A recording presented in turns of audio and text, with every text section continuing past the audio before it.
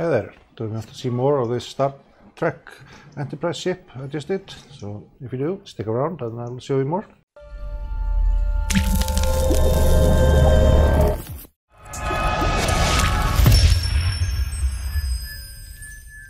So this model is StarTrek NCC 1701D, the newer Star Trek Enterprise model. And I have it on this stand, but it just sits on that one, and I've been doing quite a number of hours sanding and painting. This is a model I found on Thingiverse, and I will leave the link for it in the video description.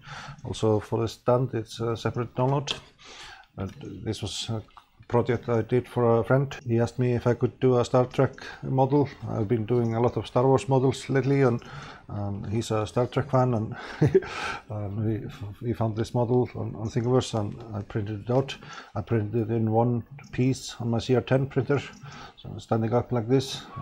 It was quite a print, and took some time to sand it and get it smooth. And you can see it's looking pretty smooth, and I did the painting with all the windows and items here, and the engines underneath like so, with the blue stripes here and the red parts, also the engines here on the satellite.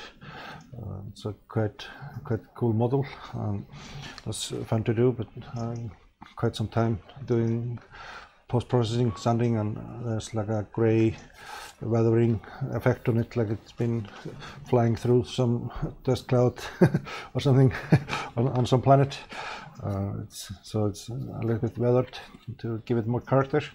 But this was a cool project. Like I said, it was a request from a friend, and I decided to find out if I could find a good model, and I found this one, and I think it looks pretty good.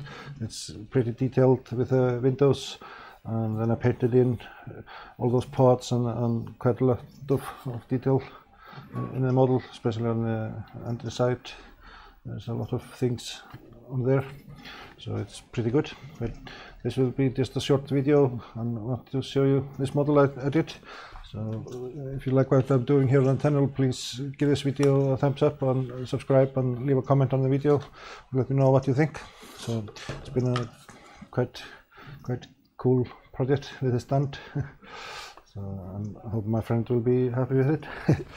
But for now, I thank you for watching, and I'll see you in the next one.